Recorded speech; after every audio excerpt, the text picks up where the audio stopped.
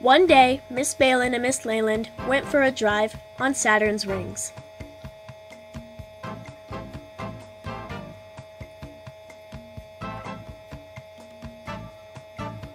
Then, they stepped out onto its surface and talked for a while.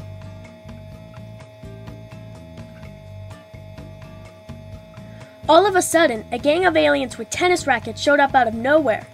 Then they started shooting pink lasers out of their eyes and swinging their tennis rackets everywhere. They had to escape, so they jumped into their golf cart and headed to Jupiter.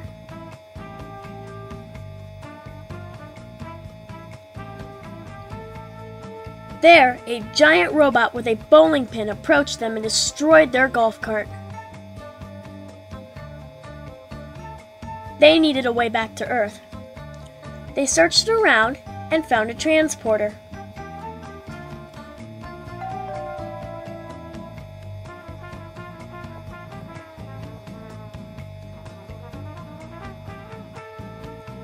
They flew past Mars and its many surrounding stars.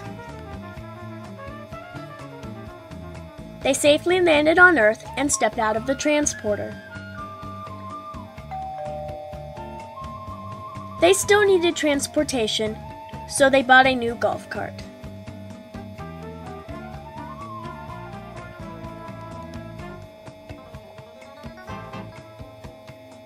Miss Balin and Miss Leland never went to Saturn again.